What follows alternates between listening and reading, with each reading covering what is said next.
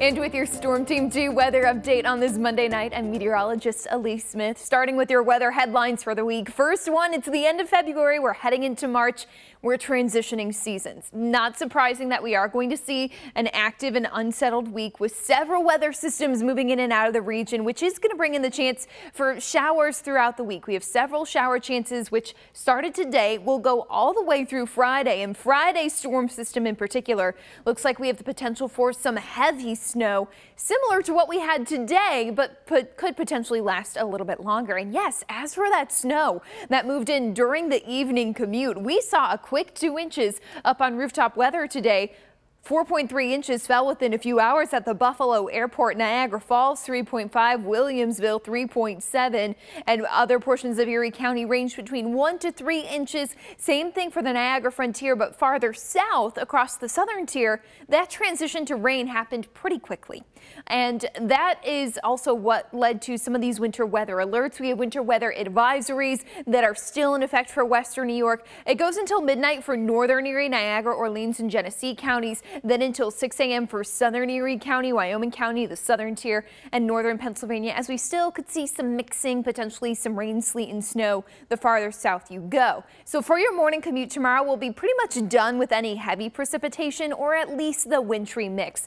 We'll still have the chance for a couple of spot showers, potentially some wet roads, maybe a slick spot or two, but generally speaking, it will be much better than the evening commute we had tonight. Then tomorrow evening, mostly cloudy and a bit breezy. That's actually the next weather impact, not necessarily the rain or the snow. Once all of that moves out, winds will pick up. So into tomorrow, as the system swirls over our heads, winds will pick up. At least the gusts will. First off of Lake Erie, where wind gusts for the morning commute could range between 30 to 40 miles per hour. We're expecting those peak wind gusts for all of western New York right around lunchtime, upwards of 40 miles per hour at times. But the system quickly lifts away and it takes the gusty breeze with it into tomorrow evening. So it's just a small time frame when we're anticipating those gusty winds. Current satellite and radar loop, though, you can see after that main band of precipitation moved through, that was pretty heavy. Everything's kind of breaking down, become more widely scattered, though the radar is picking up on what could be some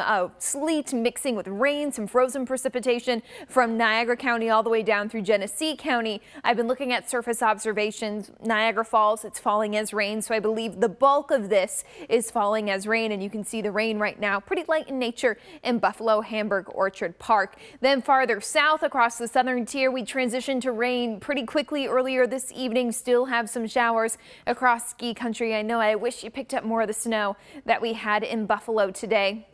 But we're starting to see a little more snow move in with this system. The farther south you go as some colder air wraps in with this. It's a gigantic low.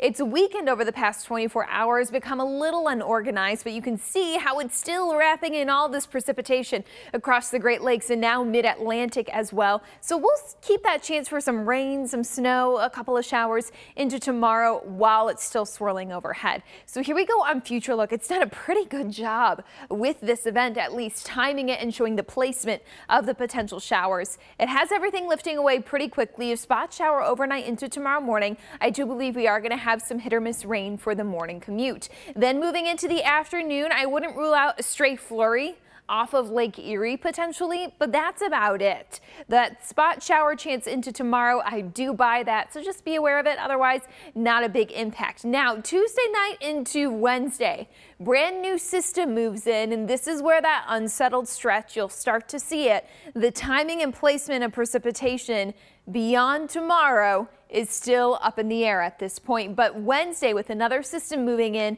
we do anticipate the potential for a couple of showers. Right now, Future Look has them moving in into the mid-morning and early afternoon. This is noon. A wave of a wintry mix lifting in from south to north.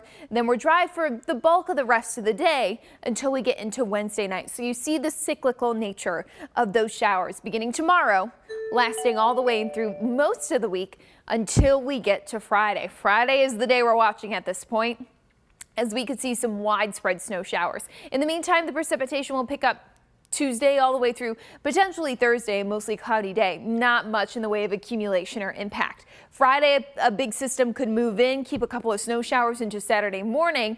Then we clear out after that. But otherwise, too, the other thing you'll notice with these 7-day zone forecasts is that they're pretty cold. Into this week, not so much. But then Friday, once that snowy system moves in, the back end of it does keep temperatures below average as we head into March. But again, the main day you need to know about this week is Friday with that chance for some snow. And that's your Storm Team 2 weather update on this Monday night. Have a great night.